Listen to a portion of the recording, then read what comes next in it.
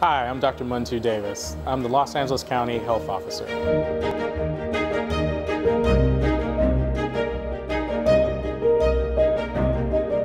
Some of you may say, what is a health officer?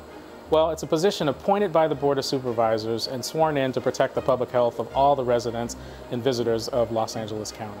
I'm the county's medical expert.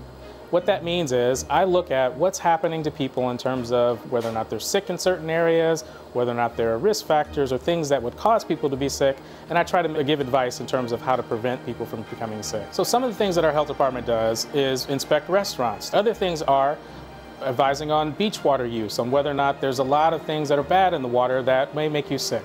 Investigating disease outbreaks, meaning if someone has like measles. What motivates me to work for Los Angeles County and the Public Health Department is the fact that we get to touch the lives of many, many people, and we can help them become healthy and live well. What drives me each day is the potential that we have. There's so many things that happen that you don't even see that actually protect your health and well-being.